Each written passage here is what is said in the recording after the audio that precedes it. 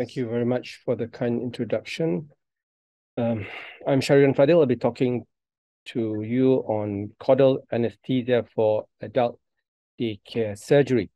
Assalamualaikum and a very good morning for those of you in Europe. I'm recording this from the Langkawi Island of Malaysia. Behind me is the actual rainforest. It is not a backdrop. With regards to disclosure, there's nothing for me to disclose for this talk in particular.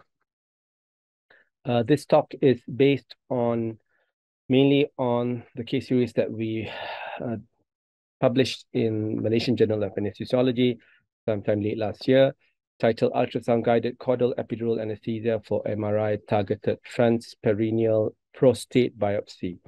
To the best of our knowledge, during the writing of the article, no one has documented the use of ultrasound-guided caudal epidural anesthesia for transperineal prostate biopsy. There have been other documentations on prostate biopsy, but not transperineal.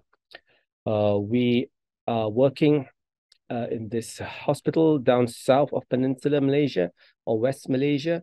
It is a 140-bedded tertiary multi-specialty hospital, and we have a one surgeon urology service. When this came to the hospital, the robotic prostate biopsy navigation system, there was some pressure for us to actually provide anesthesia as a daycare service. The robot enables the MRI images of the prostate to be fused with the real-time ultrasound, transrectal ultrasound images, and the robot can be directed to perform multiple punctures, transperineal punctures for biopsy of the prostatic lesions. With regards to definition, I know there have been various definitions for daycare surgery, particularly the 23-hour one where the patients do stay overnight, but they are discharged the next day, less than 24 hours stay. But what our surgeon insisted, our urologist insisted that the patients be discharged 3 to 4 hours after the actual procedure itself.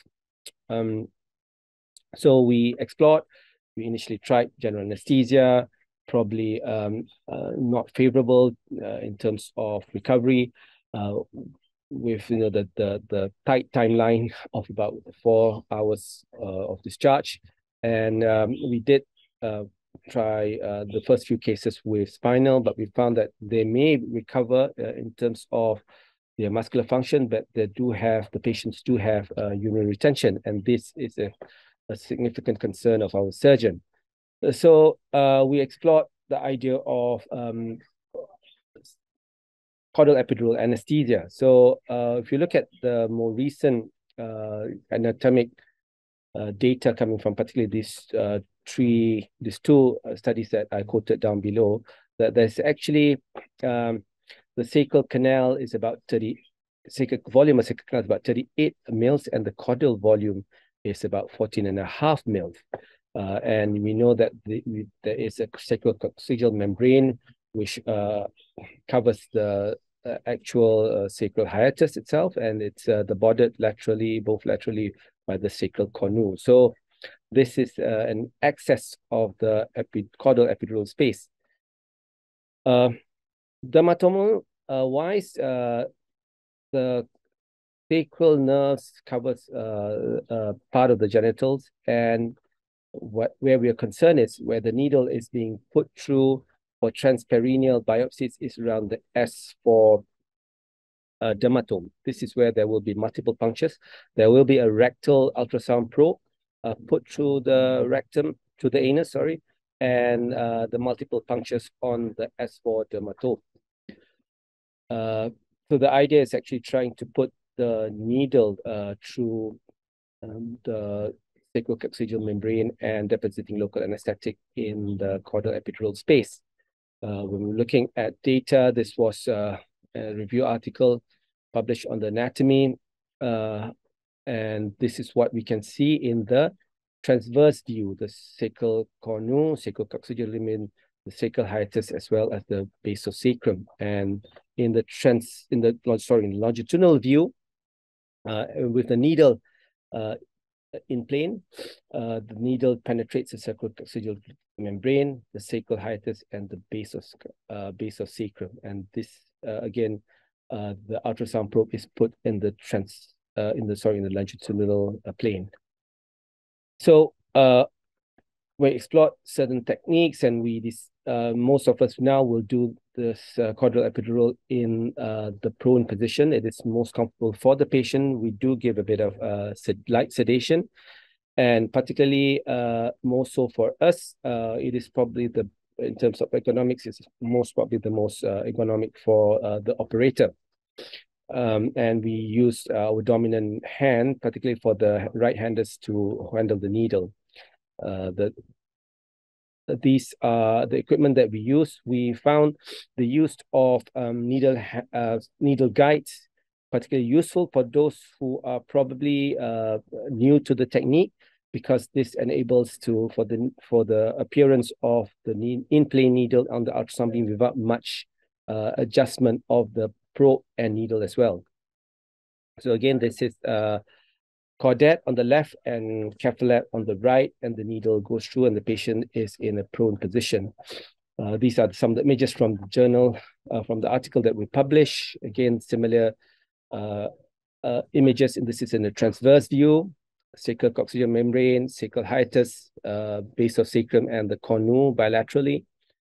And this is the view of the image in the longitudinal view. And we have a video recording just to highlight what we see on injection. Can you see? And also what we describe as a pump effect, meaning that during injection, the caudal epidural seems to expand, and when the injection stops, it collapses. So this gives us an idea on the correct placement of the local anesthetic and gives us confidence that the block will work.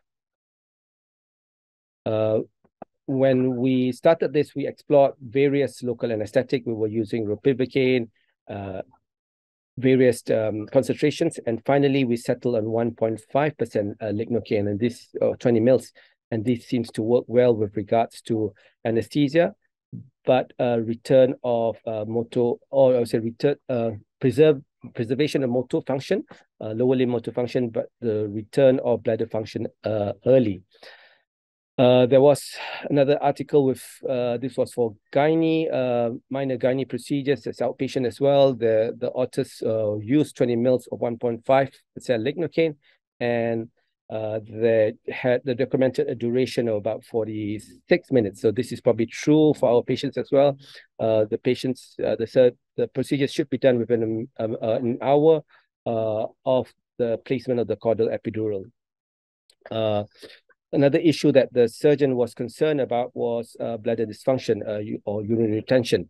So when we're looking at data, this was a systematic review on neuraxial anesthesia and bladder dysfunction. We can see that when for spinal, when bupivacaine, levobupivacaine, ropivacaine is used, there is actually delayed time to micturition, right?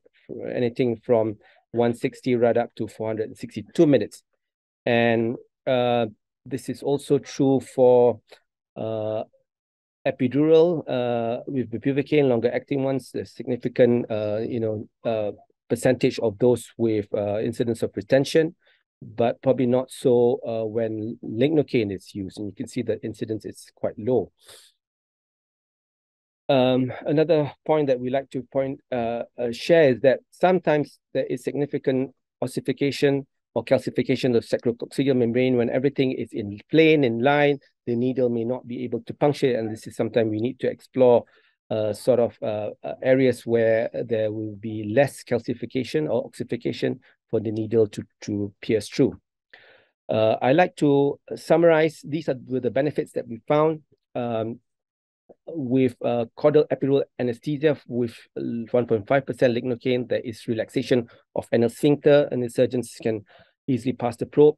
The anal rectal probe, there's minimal motor blockade. Patients can move from the bed to the trolley or other way around. There's definitely no hypotension. We've seen reduction of post-procedure urinary retention. These patients tend to be seen about 2 to 3 hours in the clinic, and they're able to actually void And at the end of the day, they can be discharged within about 4 to 6 hours after the procedure. With that, I thank you.